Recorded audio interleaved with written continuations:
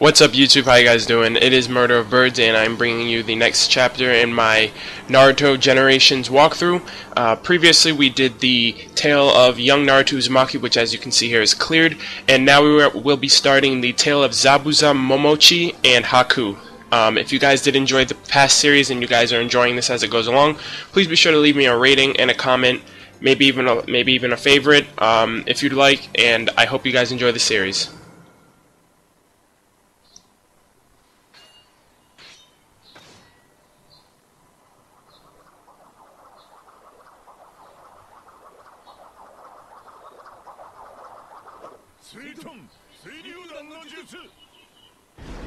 Damn, that's a lot of hand signs.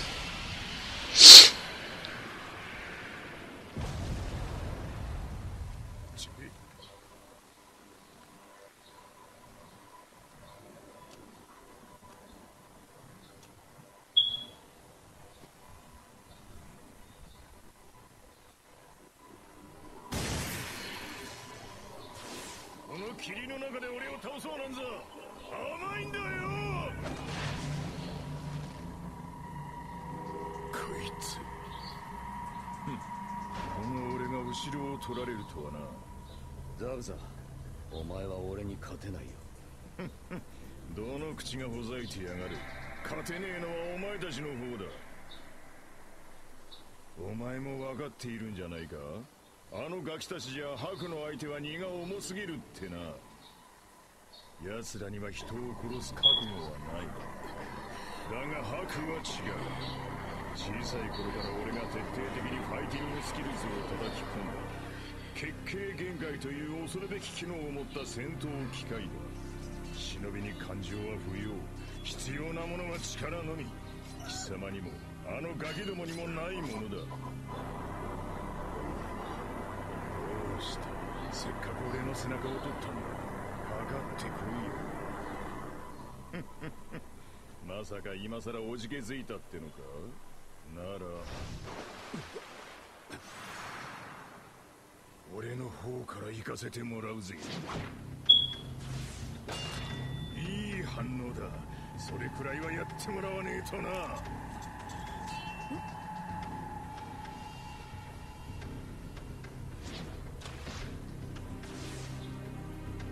忍びに感情は不要か。だがザブさん、お前ほどの男なら分かっているはずだ。たとえ忍びだとしても感情をなくし機械として生きることはできないだろう。お前もあの少年も人間なんだ。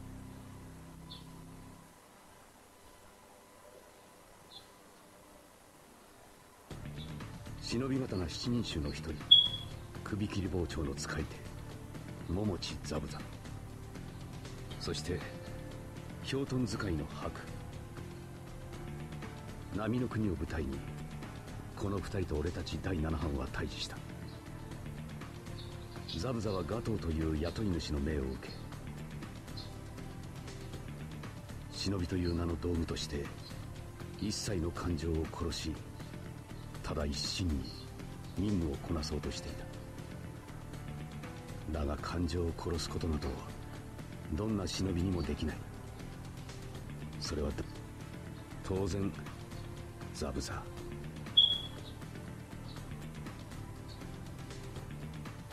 お前ごときじゃ俺に勝てねえよ。ザブザ、お前ほどの男がガトーに雇われるとはな。所詮忍びは道具だ。俺もハクも目的のために今は道具として貴様をぶっ倒す。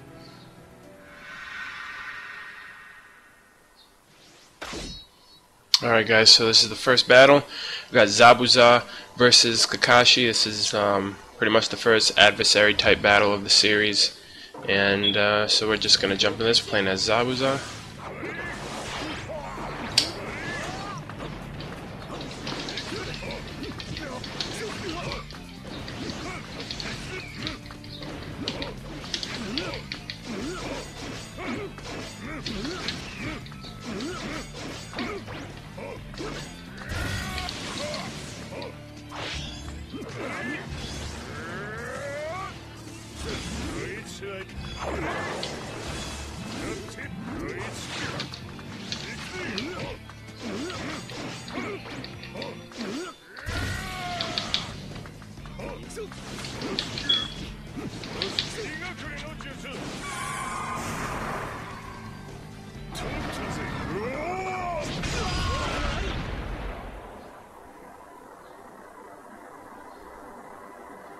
目的をた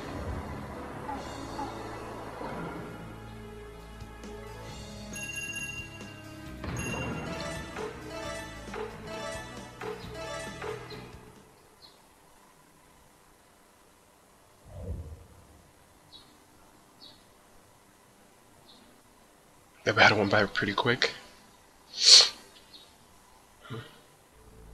ザブザの猛攻は凄まじいものだった。だが俺には己の迷いを拭い去ろうともがいているようにも見えた。一方ナルトとサスケはもう一人の相手ハクと激突し、そのハクはザブザの道具としてザブザの望みのために、ただザブザのためだけにその驚異の力を振るっていた。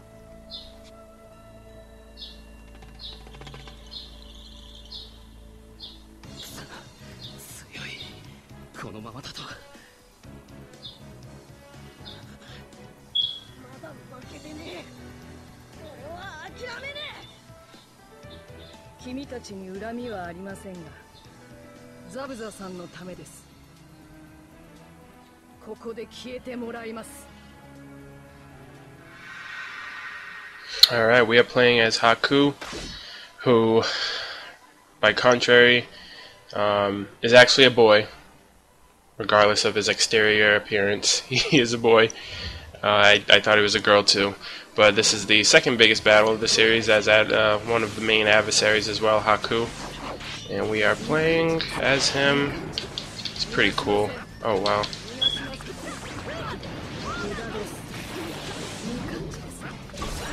Oh man.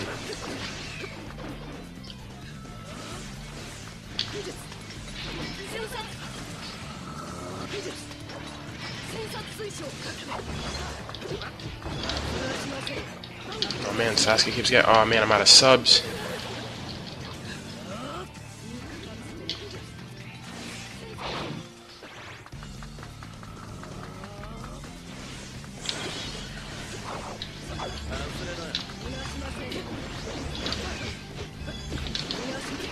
No, he's got no subs.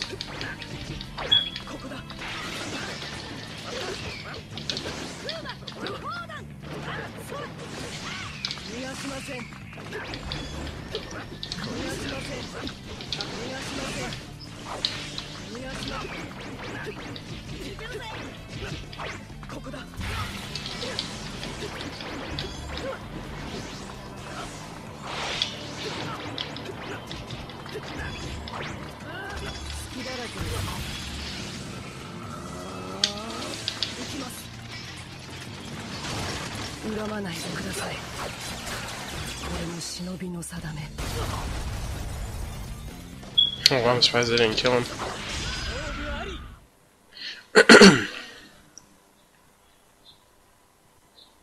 ザブザさんの邪魔をする者は誰？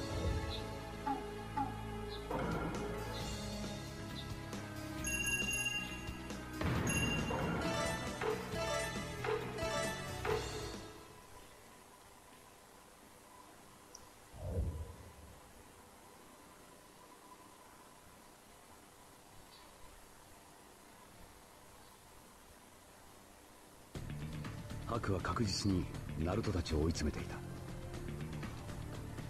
サスケは傷つき倒れ、残されたナルトもわずかの体力を残すだけ。ハクの勝利はもう目の前にあっ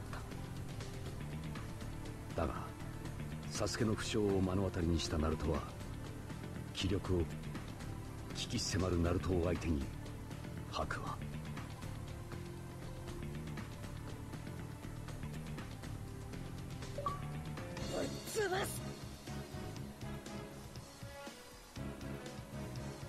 この子、一体。Alright. I apologize for the notifications popping up. For my future videos, I'll just take those out. But we have Naruto versus Haku 1v1. Sasuke is actually down this fight, and I believe, yep, Naruto has a big attack boost.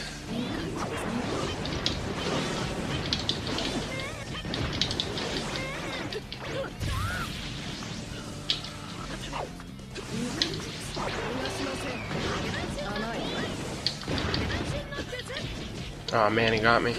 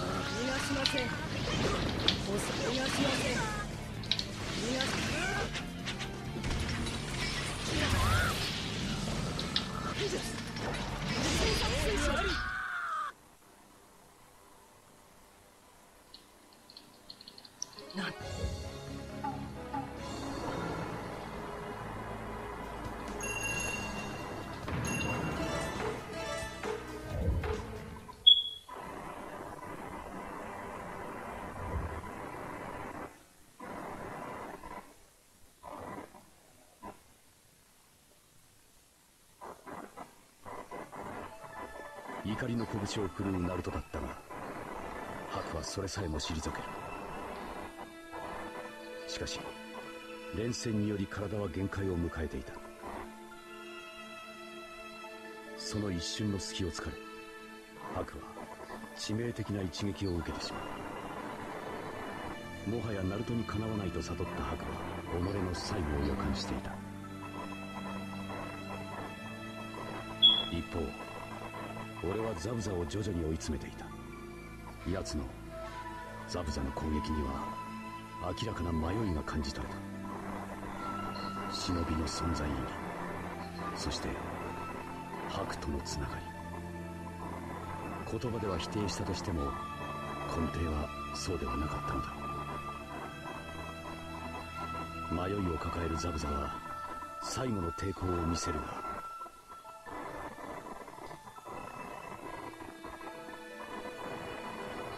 そろそろ決着をつけようぜ、カカシ。ザブザ、もう終わりだ。俺はここで終わらん。終わるのはてめえの方だ。Alright, we have a second rematch of Zabuza and Kakashi, and hopefully this battle... Oh wow, he's got an 80 plus attack power up, so I'm pretty sure this won't be as quick as the last battle.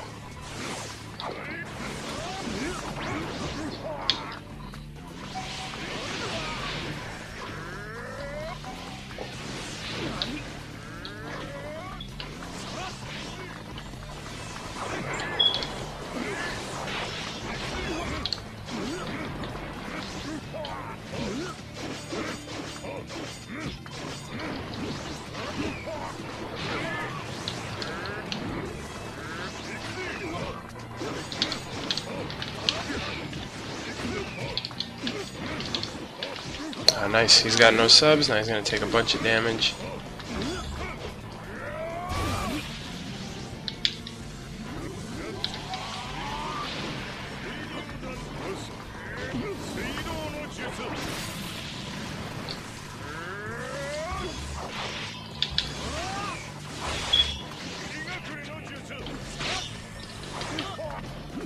Ah, damn it.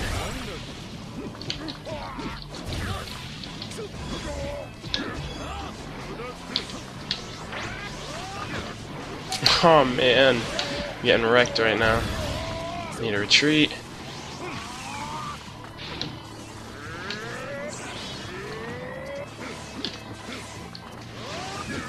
Man, Kakashi's no joke. I gotta go awakening for this bad boy.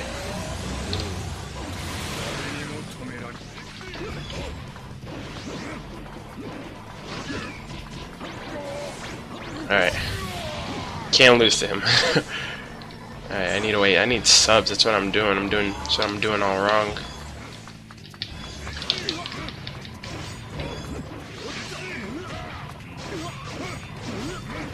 There we go. Yeesh. That 80 plus attack power was really something.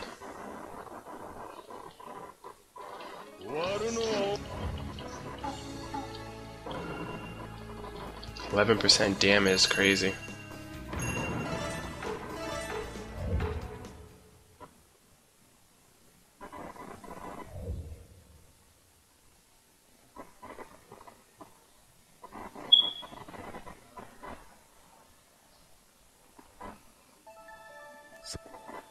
ザブザはその名に恥じぬ猛烈な攻撃を見せ、戦いは拮抗した。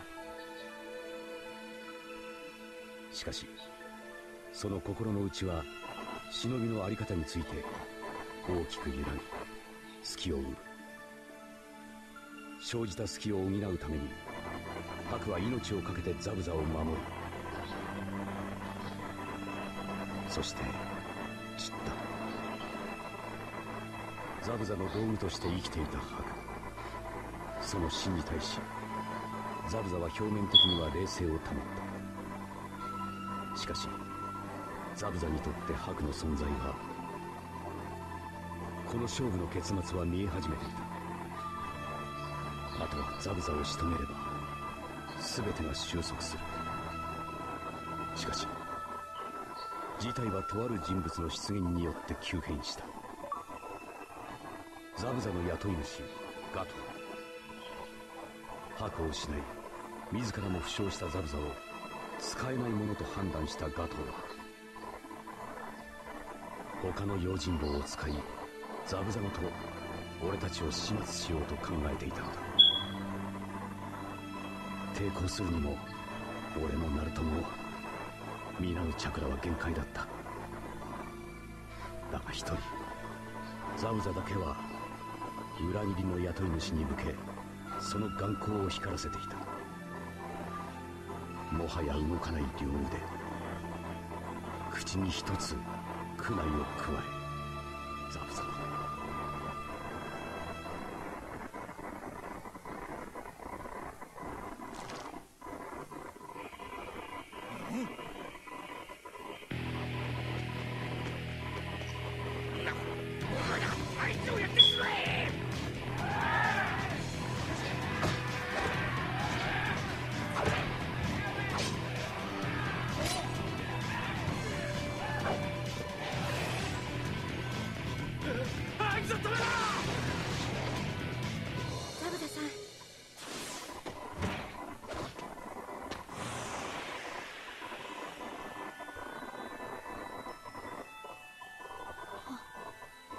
ずっとおそばに置いてください。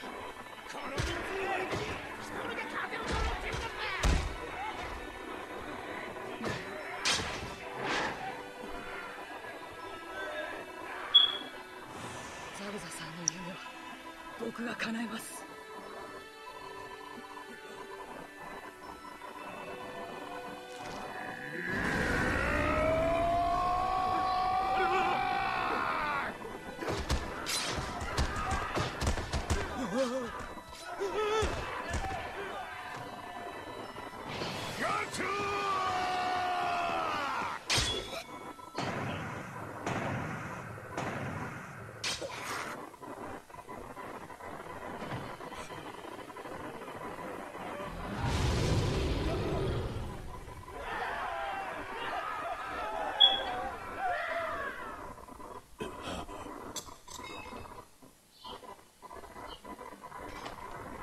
忍びに感情は不要。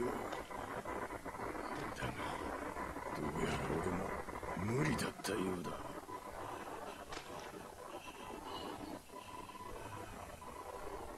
ハク。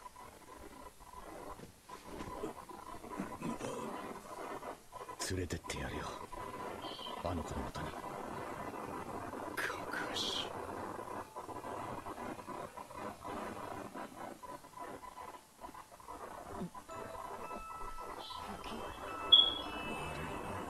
かかし。ハク、泣いているのか。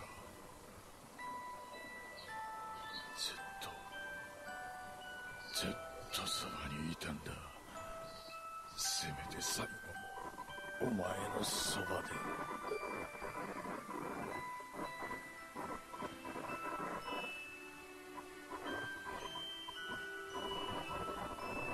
できるならお前と同じところに生きてえな。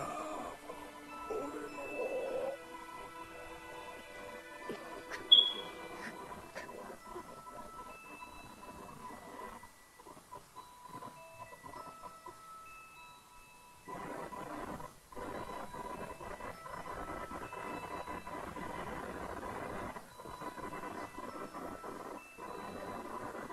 いけるさ、ザブザ。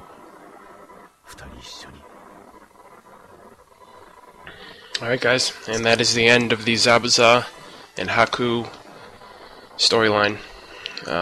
Thank you guys for watching this video. If you guys did appreciate it, of course, as well, leave like a nice rating, a comment, favorite. I'd really appreciate it. And yeah, I'm going to be doing others. We got also the achievement, Tale of Zabuza and Haku complete, 15 gamer scores, so if you guys are interested in that, that's pretty awesome. And I will also be doing another story in the future. So thank you guys so much for watching my video, and as always guys, you have a great day.